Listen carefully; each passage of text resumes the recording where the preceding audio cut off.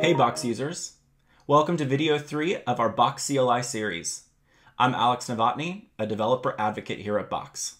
In the last video, I showed you how to create a folder using the built-in help functionality. In this video, I'll walk you through some of the more advanced features, like the as user header and bulk command options. Let's go! Alright, to get started, I want to talk real quickly about application scopes and user permissions. Let's visit the developer console. If you've set up an application before or you've been collaborated on an application, you'll see a link to the console in the bottom left of the main Box web app. Select the OAuth CLI application that you set up earlier. If you take a look at the configuration section and scroll down, you'll see sections for application scopes and advanced features.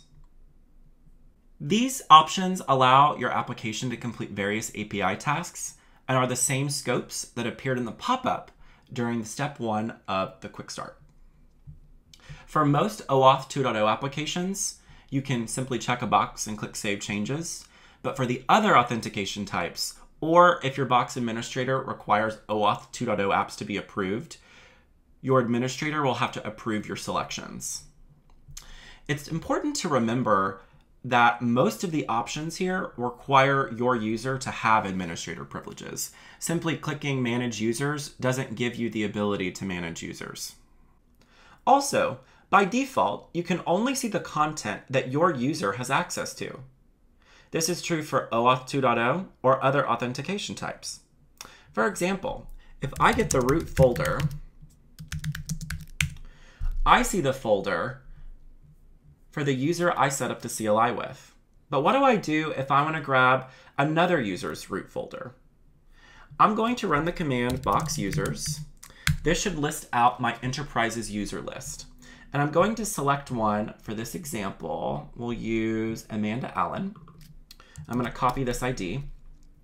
Also, over in the configuration section, you'll want to make sure that you have the make API calls using the as user header setting checked, and if not, you'll want to check it and click Save Changes. In the terminal, I'm going to run that same command, but I'm going to tack on at the end --as--user equals and paste in the user ID I copied. When I hit enter, I'm going to see the root folder for this user, not the root folder of my admin. The as user option can be very powerful because you can use it for any CLI command. Another advanced feature is using bulk commands. This comes in handy when completing repetitive tasks. Let's say that you wanted to create 5 folders under a user's root folder. Doing so without the bulk option would require typing out 5 separate CLI commands, but doing so with it means only typing 1. First, we need to create a CSV. You can use any spreadsheet editor of your choice. For this example, I'm going to use Microsoft Excel.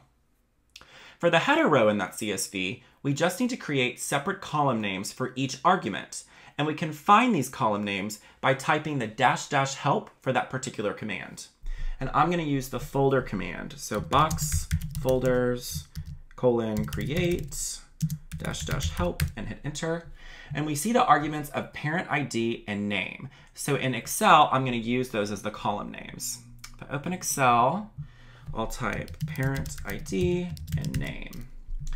Now for this example, I want to use Amanda Allen again. And if we open up Box, I can find under Amanda, I have a particular folder here called OAuth CLI folder.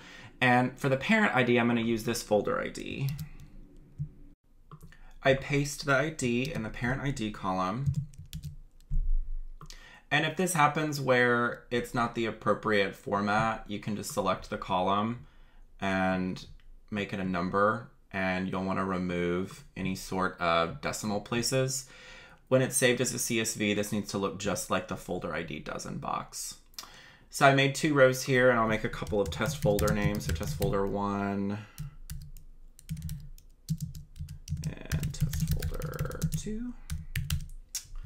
We're going to save this file as a CSV.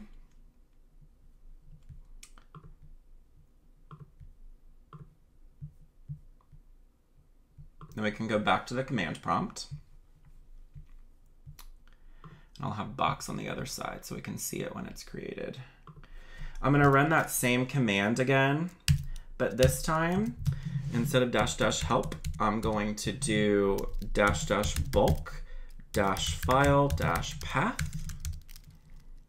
equals, and then I can actually drag and drop it from Finder directly to the command prompt or terminal, and it will write out the path for me exactly. And if I hit enter, it will run a command for each of those. Now you see we got an error here, and it's saying, hey, this isn't found. But the reason why it wasn't found is because I'm making it in another user's folder that I don't have access to. So what I can do, I can hit the up command again. If I hit --as-user equals, I'm going to copy, remember Amanda Allen's user ID at the bottom here. And now if I run it, it will work because it can actually find that folder. And it says all bulk input entries processed successfully. And if I run over here to this admin console where I can look at Amanda Allen's folder tree, I'll go into the OAuth CLI folder and I see that the 2 folders were created. Now, this is super powerful. And we have a folder with templates that you can use for several of the different CLI commands, and those exist in the Box CLI GitHub repository, and I'll have a link to this in the description box below. Thanks for watching video 3 of our Box CLI series. In the last video, I'll show you how to use a PowerShell script to automate provisioning a user and starting their initial folder tree. Until next time. If you love the Box Content Cloud and want to see more videos, make sure to like this video and click subscribe. You can also follow us at Box Platform. See you soon.